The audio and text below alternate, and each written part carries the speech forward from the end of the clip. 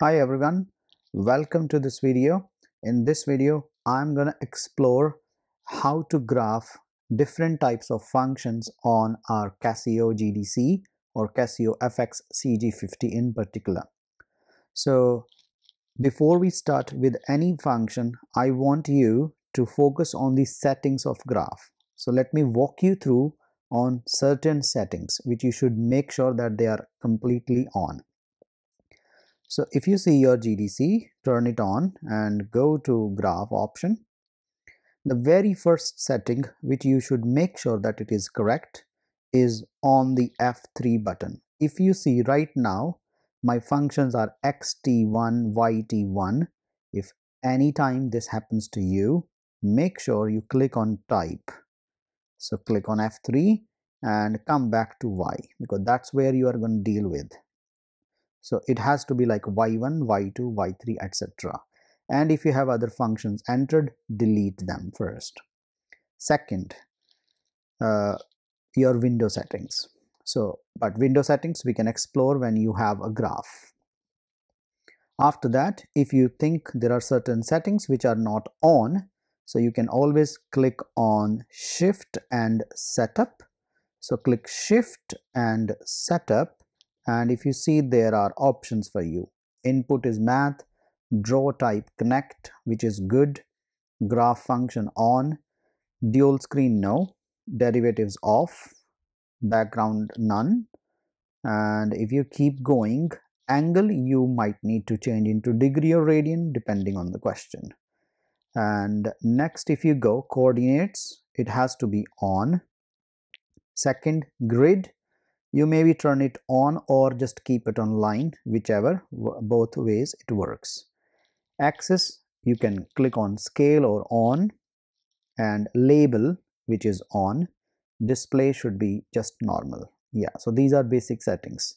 So now once I have checked these settings, I'm gonna click exit and returning on my graph screen, or you can go back to main menu and then go to graph.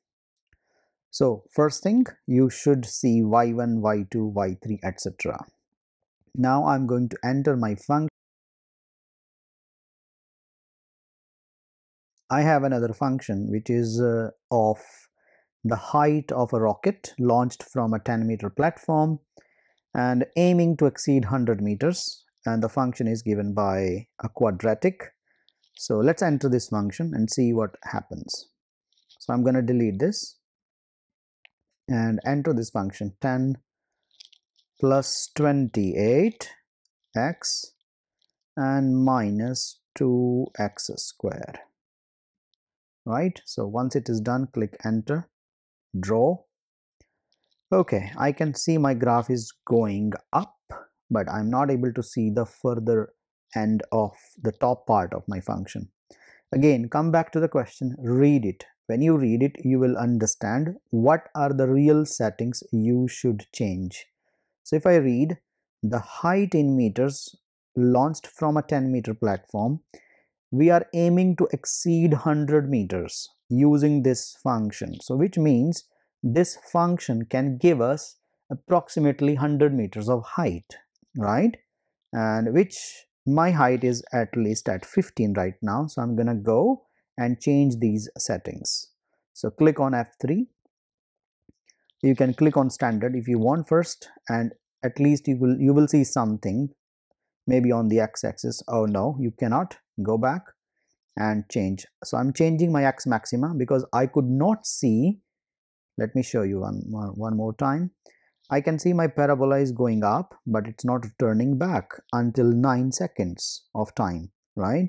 So which means it has to be more than 9 or 10. So I'm going to enter 20 here and come to y values. So as I told you, the aim of this function is to reach 100 meters. So let's enter something around 100. So I'm going to enter 120, right? And see if I can see my graph, the real parabola. Oh yeah, look. So it is a nice parabola. We can see x-intercepts, maxima as well, and y-intercept. So little bit settings you can change it from here, but if you don't want, you can go back and change your y minima as well. So let's keep y minima as minus 20 and y maxima as 150, right? And here you go. So now this is the perfect setting for our function. We can see everything. We can see the left side of the function, right hand side, the maxima as well. And now how to analyze this? So click on gsolve, root. So when you click on the root, you will see where the function is intersecting x-axis. So that's the first value, negative 0.344. Now if you read using the provided model determine the maximum height, we can do that. But if you, sometimes there are questions in this context, what is the domain of the function? So remember, the rocket was launched at time when it was 0, right? So do not read any x-intercept which is less than 0. So this doesn't make sense for us, right? But when you go to the next intercept, you will see this is the time 14.348 when the rocket will come back to the ground level. So that is the ground level. 0 is the ground level unless it is mentioned otherwise, right? And so for this function, my domain would be from 0 to 14.3468. You can round depending on the question. If it is 3 significant figure, just round it 14.34 or just 3, right? Next part, you can find out the maxima. Click again gsolve, click on maxima. So the maximum height achieved by this function is 108 at 7 seconds or 7 minutes depending on your question, right? So using the provided model, determine the maximum height of the rocket attained. So that is 108 meters. Find the time in seconds when the rocket will land on the ground. So in that case, you have to find out the x-intercept, which means roots, and go to the second root. So remember to navigate the routes between these two arrow buttons. That's it. Third part, write the set of values of x where the height is more than 90 meters. So which means there are certain values where your rocket is more than 90 meters. So for that, what you can do, there are two ways of dealing with this. First option, click exit and enter 90 meters here, because original y1 is also representing the height, but it is a variable height. Now I have a constant height which is 90, so I can enter 90 here. That is one option for you. So that is the best option as well. So if you see, look, you can see now two lines. The red line representing the height is 90 meters. So if they are asking, write the set of values, which means it is actually going to intersect. So click on gsolve and F5 again. So you see at 4 it is 90 and next time it will be 90 again at 10. So between 4 and 10, right, seconds or minutes depending on this question, the height of the rocket was between height is more than 90 between x equals to 4 to 10. So that's how you can write your answers, and that's how you can deal with this function. So that was a one option, but let me just delete this if you really want to understand the another method as well. What you can do, go to gsolve, and if you see root, maxima, minima, intersect, go further. There is one option for you, y calculate or x calculate. So I want to know where my function is at the height of 90, right? So I'm looking for x. So click on x calculate and enter the y values as 90. So it will show you one option here, and then you can actually see the other one as well, because you know it will not just cross at once because it is a parabola, it is a symmetrical shape, so it will do the double values. So that's how you can deal with this function. So just try and let me know if you have any questions. So let me show you one more very quickly. Okay, So here I have a velocity function of a moving particle given by 2 sine 0.5t plus 0.3t minus 2 from 0 to 10, right? So let's go back and erase whatever you have. So delete it and pause this video and enter this function.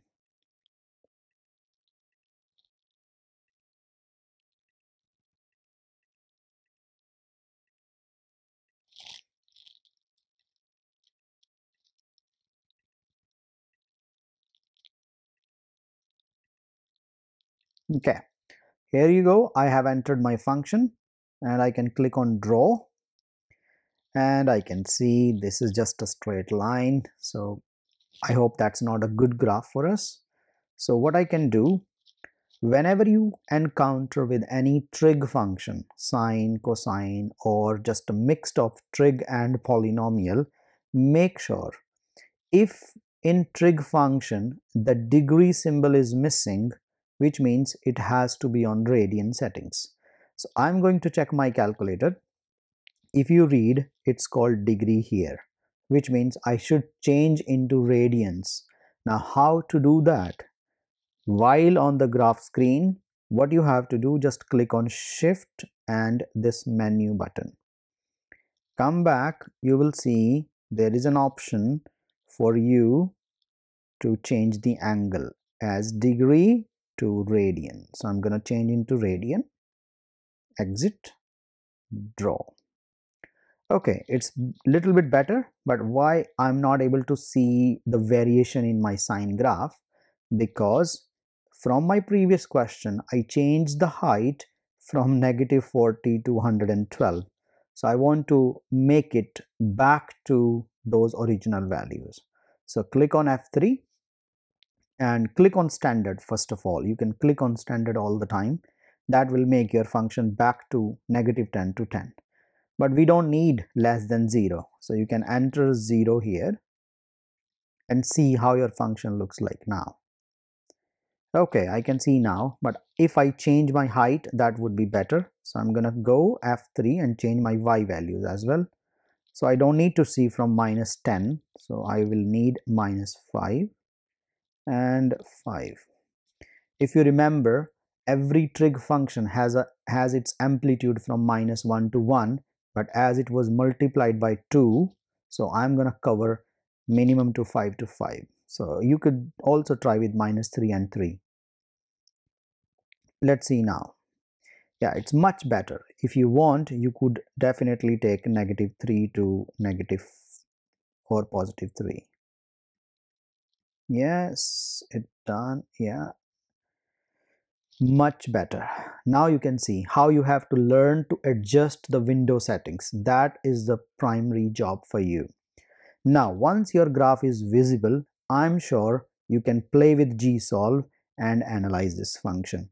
For example, use GDC, plot this graph. So you can copy this. When you copy, make sure you copy few values, which are, first is the y-intercept, which is 0 comma -2, right? And then more settings are on the roots. So if you click on roots, these should be also correctly labeled. So it's 1.68 and then 6.11, right? And look for the maxima values as well. So maxima, and then you could also see the minima. So when you find out these values, the maxima, minima, this will give you an idea to copy and then copy this whole graph. And there could be more questions like this. For example, find the smallest value of t when the particle changes direction. So it is actually a velocity function, right? So velocity function, so positive velocity or negative velocity, that's where the particle is changing the direction. So if you see on the roots, right, so below or less than 1.68, my graph is below the x-axis, which means my velocity was negative, and after this point my velocity was positive. So that is the first point where particle is changing its direction. So wait for another video. I'm going to actually record another one for the kinematics problems, and then you can actually understand this problem very well. Thank you so much. Try these questions.